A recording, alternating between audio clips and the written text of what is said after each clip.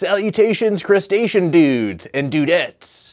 I am Lobster S. Preston, Esquire, and today we're going to be reviewing the Charvel San Dimas and asking, is this bass as excellent as it looks?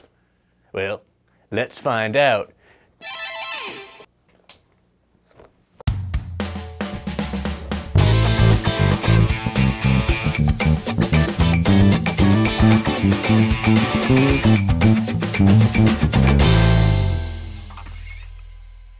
This, as you all know, is the Charvel San Dimas ProMod 4-string bass.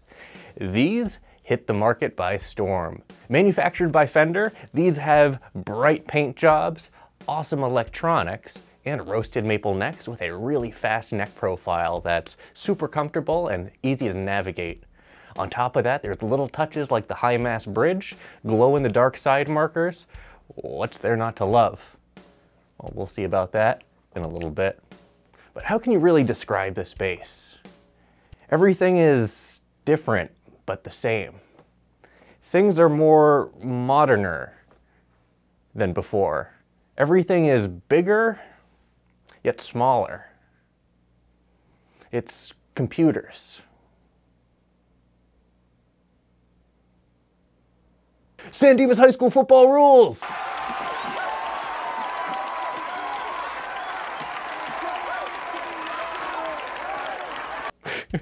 Seriously though, on paper, this looks like an excellent package. You have DiMarzio PJ pickups that are hum canceling, and a 3-band preamp paired to a volume and blend control. The volume is a push-pull for a preamp bypass, so you can run these pickups passive. However, there is no passive tone control, so it's merely a preamp bypass there. The pickups here are the DiMarzio Model P and Model J pickups. Now, in my preference, I like the area pickups better than the model pickups from DiMarzio. However, in this application, they actually do sound great. And the neck is a 34-inch scale, 20-fret roasted maple. We have a really fast neck profile. This is essentially like a jazz bass nut width, but it's very skinny all the way down and it's super easy to navigate. This neck is also graphite reinforced for extra stability, so you know that even though it's a thin neck, it's not going to go crazy. Now, fretting wise, the fret job is excellent. There's no buzz and I can get really low action. I'm not really much of a low action player as I do play kind of hard, and I can actually get this pretty low and keep my aggressive playing style without actually experiencing a ton of buzz. So the fret job is really well done on this. We have a truss rod adjustment wheel at the heel of the neck. Everything looks good. Now you may be asking, hey Lobster, what took you so long to make a review of this bass? This is actually my second San Dimas. I had to return the first one due to a crack in the finish by the neck pocket, and the preamp was busted. When you saw me do the unboxing, I actually was running that with the preamp bypass due to some issues I was having with some distortion. It was a very weird issue, and this bass does not have that issue. However, is this preamp any good? We'll find out in a little bit. First, let's turn it around real quick. Around back, we see a cream-covered control plate to match the pickups. I think that's a really nice touch. And a separate battery compartment with a battery door for easy battery swaps. Much appreciated. And then we have a standard Fender 4-screw neck attachment. From a parts perspective, you could probably swap in a Fender neck or Fender body or whatever if you wanted a different finish. I don't see why you would, because these all look to be standard Fender-sized parts, at least for the 4-string. I can't speak about the 5-string. The roasted maple neck looks really nice. It is not over roasted and the grain is really nice as well. Again, I really like the profile of this neck. It's super easy to navigate and it has glow-in-the-dark side markers. A nice touch for a bass that's around $900. These are $899 brand new and the 5-string is $999. Now I know you guys are wondering, what does this bass sound like? You guys know what you need to do. Go ahead and hit that like button so my hand will turn back to normal.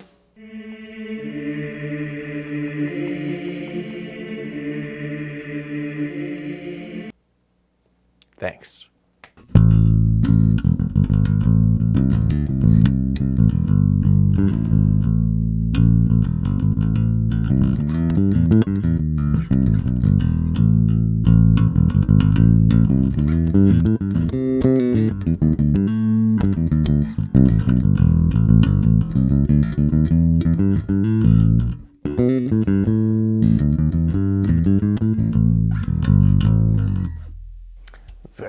nice, very nice. Now that, just like my unboxing, was with the preamp bypassed, because this preamp is not good.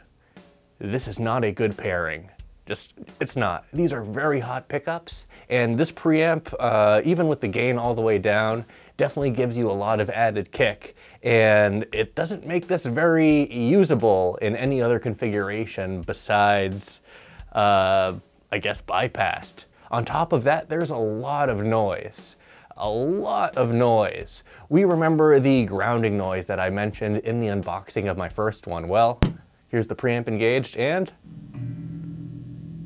it's back.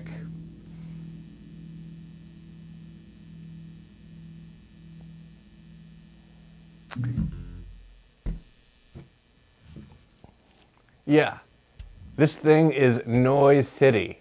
I opened up the control cavity, and the shielding paint is not the best. It's really faded in some areas, and the application looks rather light, and I'm not sure if this is grounded properly. So I'm going to be opening this up and doing a separate video on correcting this issue, but we are going to review this bass in its out-of-the-box form. What you heard was the blend centered, so you had both pickups on at full. Let's check out the P pickup soloed.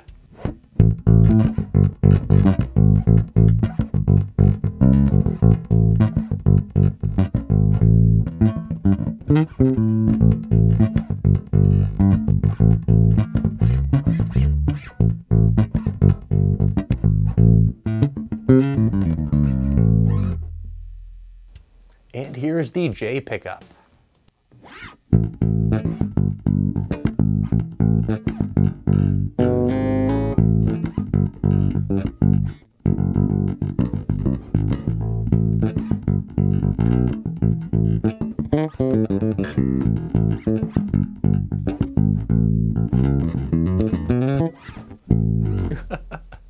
Yeah, so these pickups by themselves sound fine, but then preamp goes in and you do get a lot of added noise and added kick.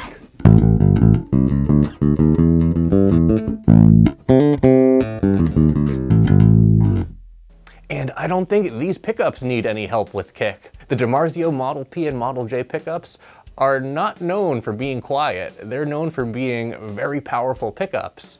Why do you need a preamp that boosts it like this? It really kind of makes things not great. So here's what both pickups sound like with the preamp centered. The preamp's now engaged.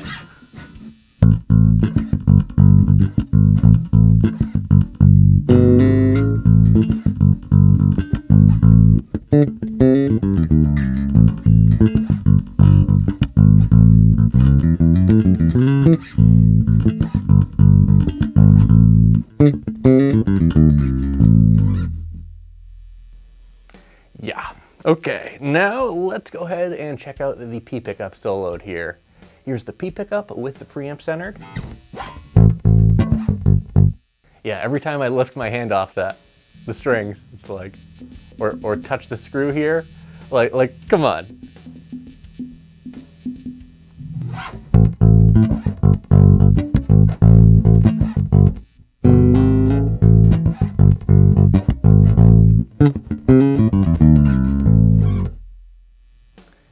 Now let's just turn everything down.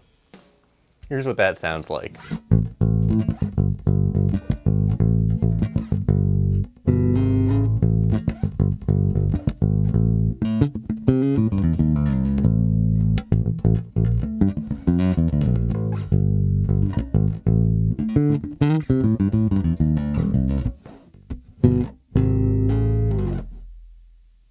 Now, while we're on the P pickup, let's just turn the bass up to center, keeping everything else cut, the mids and highs.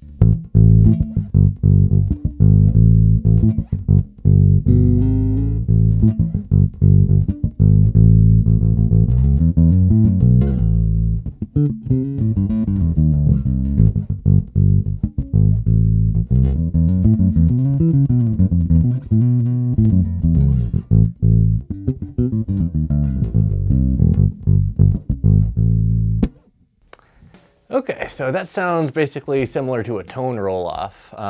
Let's go ahead and add some treble to that now. So we just have the mids cut, the treble centered, and the bass centered.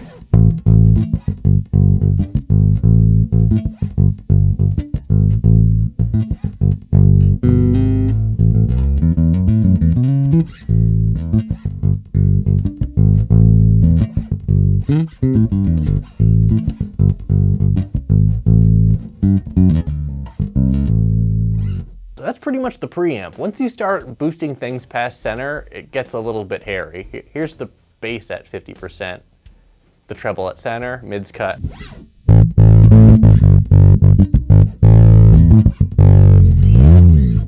Now let's center the preamp back up.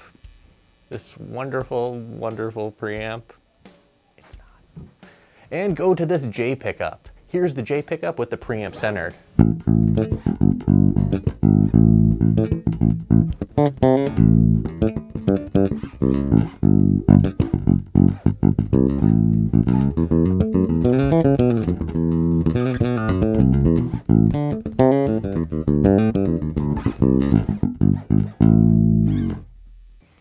And let's go ahead and cut everything now, bring everything down all the way.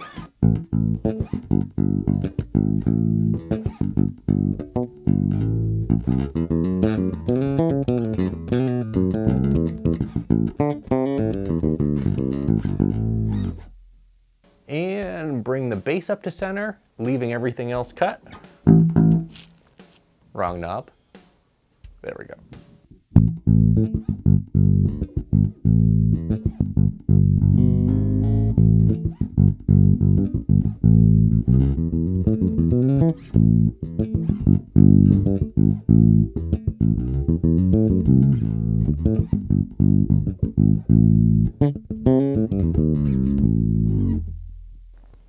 And let's bring the treble up now, leaving the mids cut.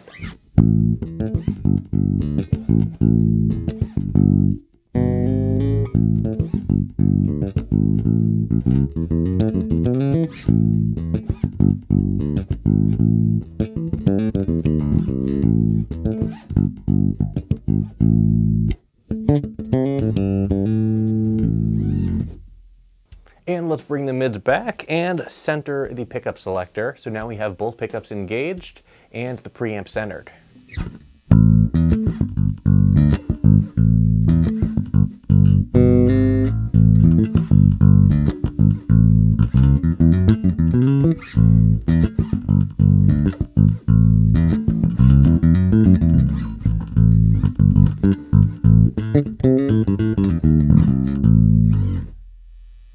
And let's bring everything down.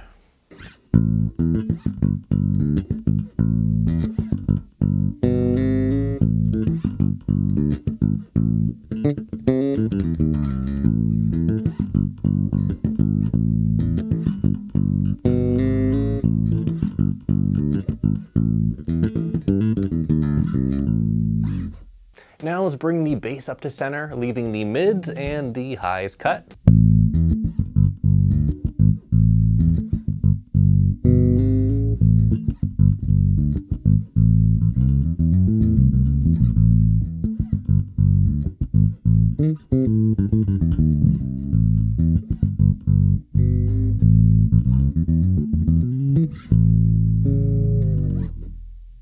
Yep, and let's bring the treble up to center, leaving the mids cut.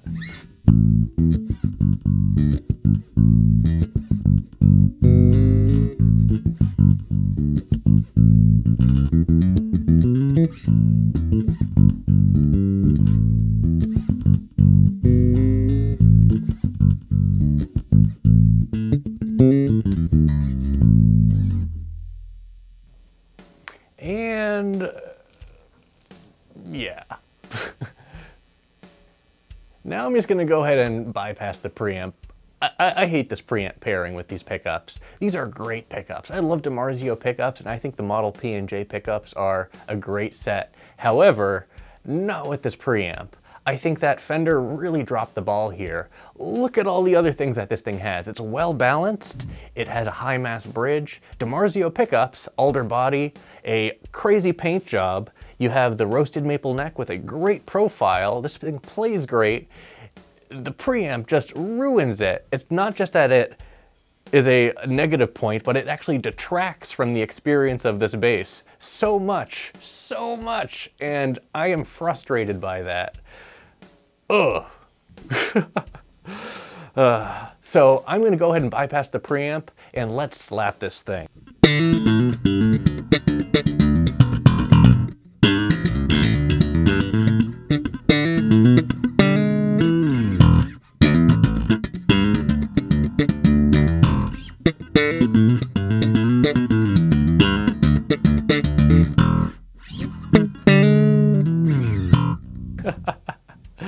Yeah, this plays great, and with the preamp bypassed and both pickups engaged, this sounds great too.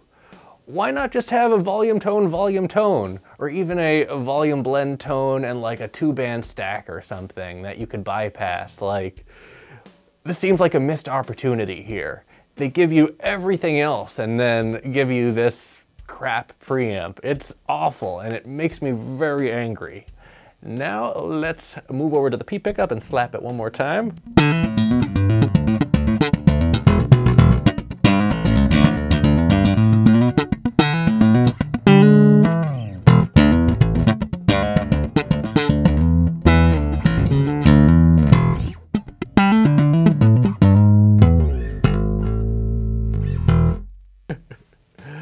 Oh man. I'm so frustrated with this preamp, I'm not going to put drums behind this bass. Shame on you, Fender. Shame on you.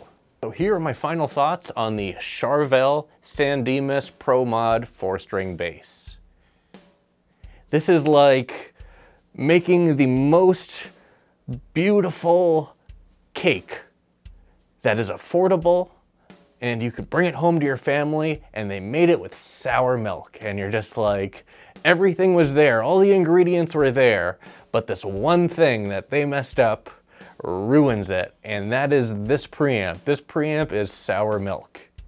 Everything else about this bass is awesome. I love the paint job on this, and you can also get a nice royal blue, or in the 5-string you get a Lamborghini green and a red option, but you get awesome pickups, a cool finish, this roasted maple neck with a really nice profile. It's well balanced. With the preamp bypass, it sounds great, but you have no control other than the blend. So like, come on guys.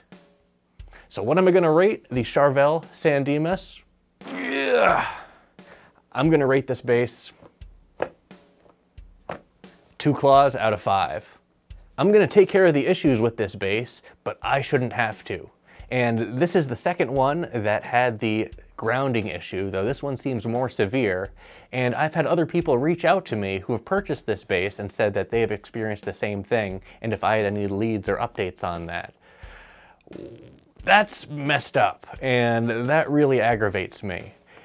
Other than the preamp and the shoddy wiring, this is a great platform. I mean, you have a nice PJ setup here. You can replace these. You can also replace the preamp and other stuff. However, this was really marketed as the end-all be-all, like, out-of-the-box bass from Fender, essentially. I mean, Charvel is owned by Fender, and this is using a Fender P-bass body and a Fender-style neck with a Fender headstock. So this is essentially a Fender, and they're dropping the ball here. Meanwhile, the prices of the other Mexican-made instruments are going up. These are still at the $899 price tag, and for that, I mean, you're still getting a lot for your money, but this preamp is god-awful. It's terrible. So stay tuned for an upcoming video where we fix the noise issue. We're going to open this thing up and do a full copper shielding job, ground it properly, and see if that makes a difference. We're going to keep everything the same here. We're going to show you the noise beforehand, right before I do the mod. We'll show you how to do the mod, and then we'll show you after and see if that fixes it. Also, I have something else that I'm going to toss into this bass that's hopefully going to make it a bit better. We're going to be ripping out this preamp and installing an Audaire. I've never used an Audaire before, and this is one of the Audaire Pro Z preamps that has the little Z switch. And this is made for 4 pots. It has 2 stacked pots and a flip switch. This has 5 openings, so we should be a-okay to drop this in without having to mod the body here. Hopefully that will be a big improvement over what we have going on inside there, because I do not like this preamp, as you probably have guessed by now. So stay tuned for those videos, and thank you all for watching.